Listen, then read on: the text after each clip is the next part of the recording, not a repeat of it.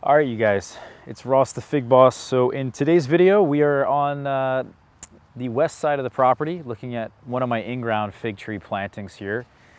We have another one that's probably double or maybe even triple the size over that way on the west side as well.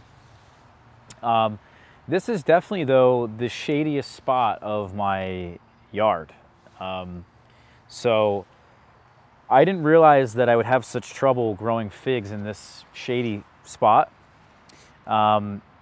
because it wasn't until years later after I planted these trees here that I realized that I need a certain amount of light to really set those fruits.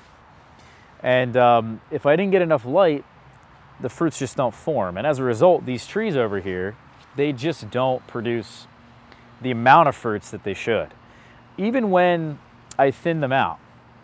So even thinning out the branches, staking the branches, giving them the maximum amount of light that they can reach, that I can personally let them have by intervening on the branches, it's still really not enough. And I do have a variety over here called Moro de Caneva that actually sets pretty well over here.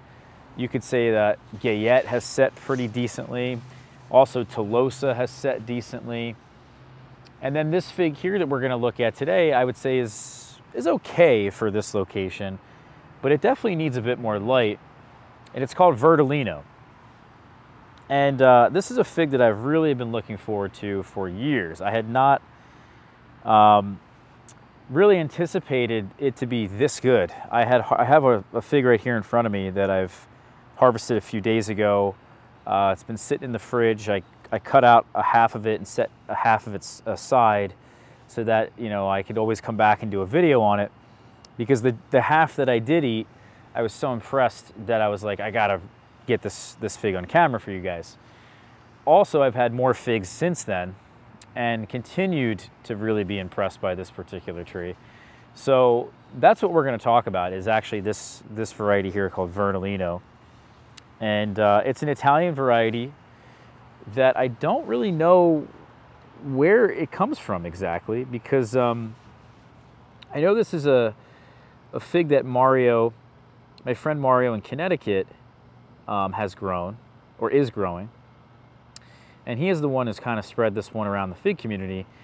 But also, I believe, if I'm not mistaken, he got this fruit from Paolo Belloni. So I'm not entirely sure, though, beyond that, you know, where it comes from or really anything about it. So this might even just be some local Italian variety that he's just preserving, you know. And there's a longer name. It's not just, I think, strictly Verdolino. I think there's a name in addition to that describes the location, if I'm not mistaken.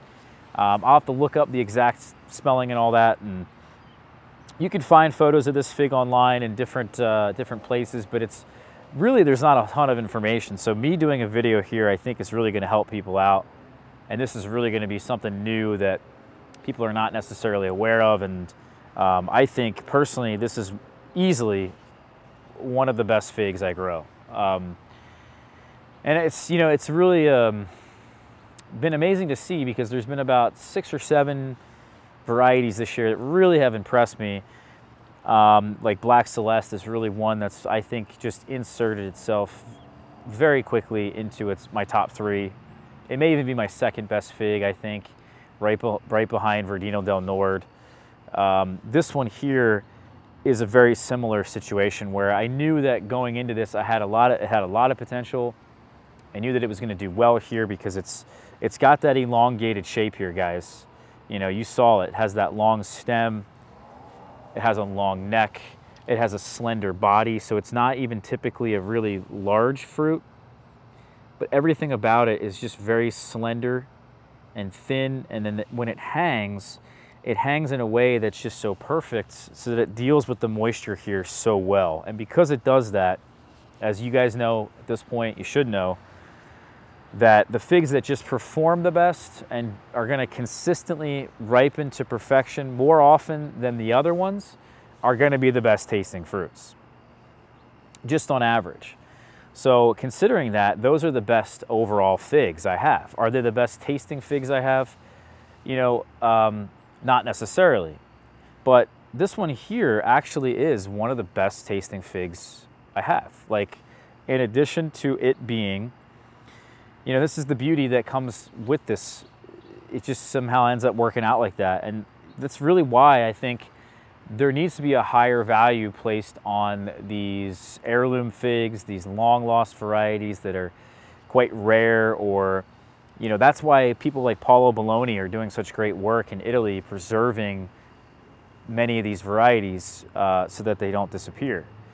You know, and it's now, you know, at some point I'll be doing something similar with select varieties that I deem are worthy. But also I think it's more my job to just spread the varieties that are worthy around and really make them safe, right? To make them have such a higher reputation that they're not going anywhere, really. And it doesn't matter what Paolo Belloni does, because now they're going to be in so many people's yards, as an example. So this is one that, again, it pretty much checks all the boxes. It does seem quite vigorous. I have been struggling. This tree here has been here for, this is its second season, I believe. So I've had this tree for a while, and it's just not growing that well. So it's still getting itself slowly established, and when I planted it, it wasn't very well established.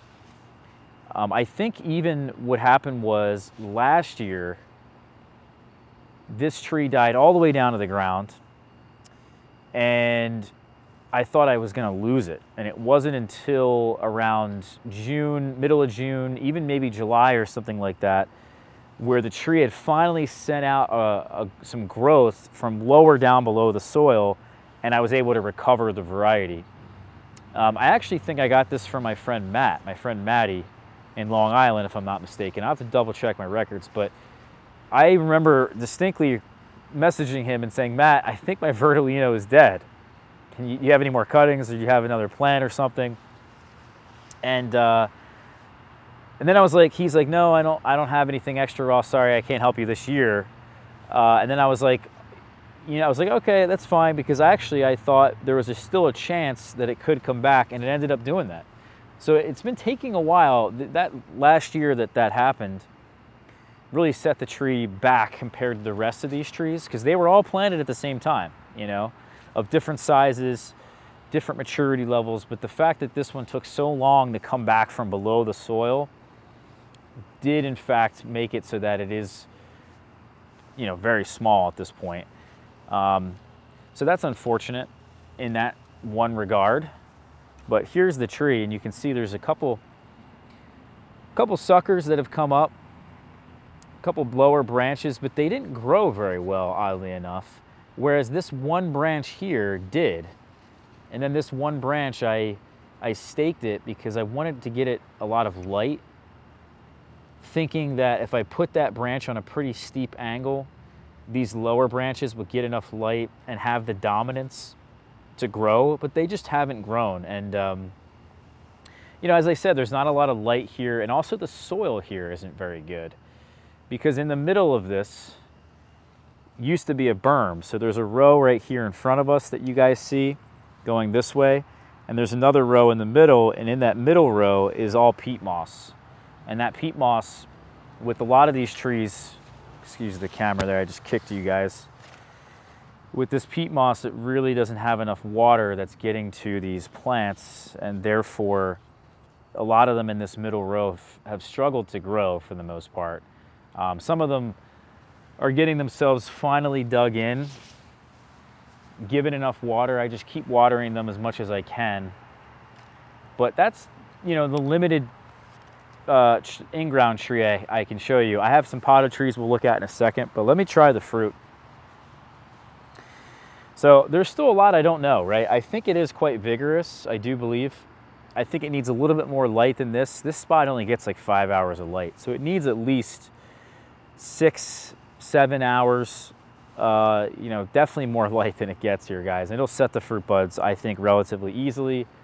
I think it's actually an early variety. If you look at Mario's records, it is one of the earlier varieties. I don't recall if it produces a breva. I don't know how hardy it is, but if I had to guess, a lot of these old Italian heirlooms are a bit hardier than not on average. So there's a lot of question marks, but there's the fig, and right away is a really awesome berry flavor. It is almost a little musky. Tastes a lot like a strawberry, a little bit like a grape. It's very sweet, and the pulp is extremely thick, sticky, cakey. It's on the level of a Col de Dame, I think. So I am thoroughly impressed with how the mouthfeel, the texture of it, the flavor of it is out of this world. So it's got a great berry flavor. It's got great texture, good sweetness, cakiness. Yeah, I'm just blown away. And I think, you know, it's not the prettiest fig, as you saw some of the sugar spots on it, but you know what? That will probably change in the future. Here's the, you know, maybe the next one that'll ripen, maybe in time, I'm not sure. But yeah, there's another fruit down there. And then here's, I guess, a decent shot of the leaf pattern, but I'm expecting even better fruits. You know, that tree is so young that how can I possibly, if I'm already blown away at this point, how could it not get better? You know, that's like insane to me, is that particular tree, that particular fruit. I also went ahead and rooted as many cuttings as I could because I knew this tree was gonna be something and I wanted to have copies of it, just knowing the potential. And this is one that I rooted this winter. It's in a 5-gallon pot, and you can see this is a new one that I rooted in a 1 gallon, up potted it in the spring, and now it's pretty decent. I think I have another one in here somewhere that is on the smaller side. So what I'm gonna do, actually, we have an air layer on the tree. Yeah, here's the other one right here. Here's actually a fruit, look at that. So this is a smaller one that we've up potted later. I may even have a little extra one that's in a 1 gallon size that's really small, that needs some time to grow.